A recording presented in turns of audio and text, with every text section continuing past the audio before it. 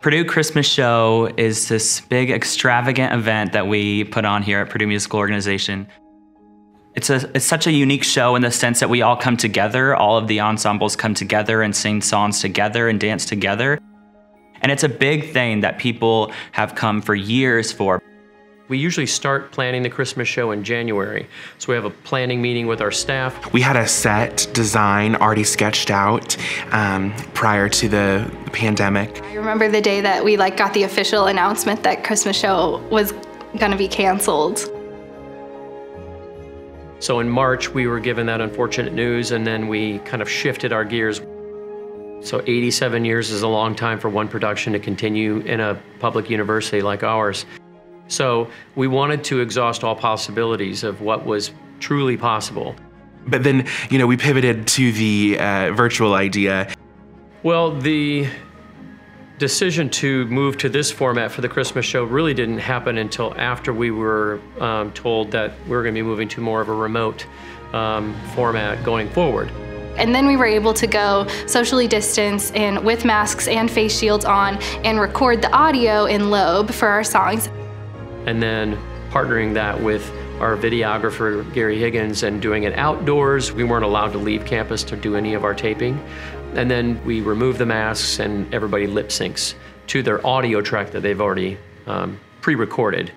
It was cool to go somewhere else and be able to do the Christmas show there. It was a lot of fun to be at iconic places on campus and to do those different things, which is totally different and has never been done before in a Christmas show. We determined that the only safe way to do it was the way in which we are producing it. Safety was our #1 concern for not only our staff, but our students, of course. We're really grateful for the Protect Purdue committee here, who let us safely rehearse and perform. So we were trying our best to mitigate as much of those potential safety hazards as possible while still producing an amazing production.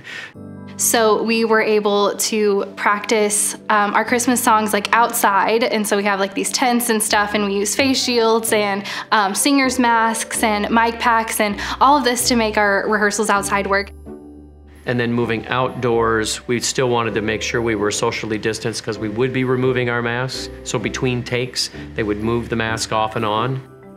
And we were in full costume and we were able to take our masks off if we lip sync. So it does feel different when you just hear the recording and you're trying to act like you're singing that in the moment. And then they were able to pull together a click track. So it's literally a click that we would then be able to rehearse to, so that when we would get into the recording of our audio for real, they would be able to follow that click track, and it would be able to be partnered with our videographer and get the mouthing of them lip syncing to their own words, and it would match up nearly perfectly. Doing especially the express number, that one is really dance heavy. And so we were on the steps of Hovde. We were just dancing and lip syncing, of course.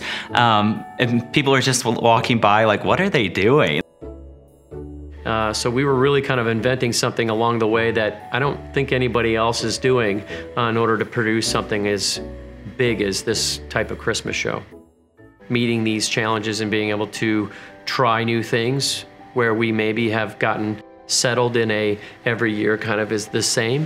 And I think that's a kind of a refreshing frame of reference when you're going into a season when things don't seem to be what they used to be.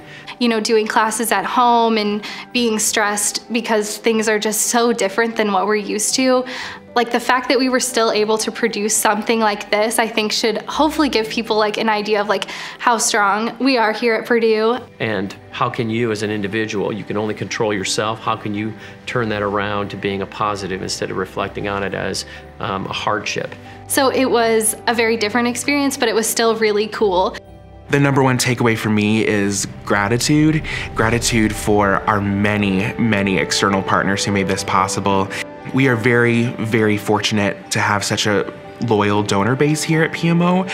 They are entirely funding this production. It's 100% funded with donations. Everybody's coming together to try to make this particular production the best it can be.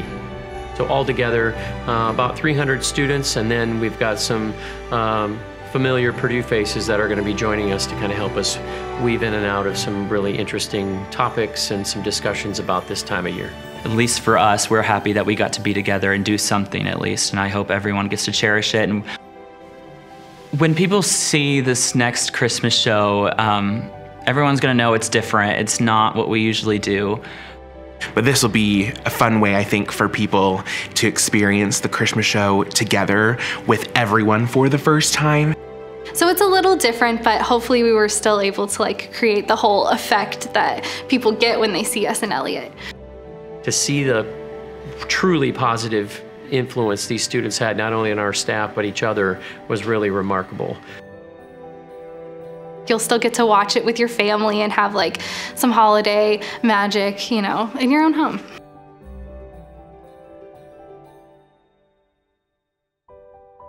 I consider this our gift to the Purdue community and the greater community that we all represent, which is a real privilege and honor to get to do that.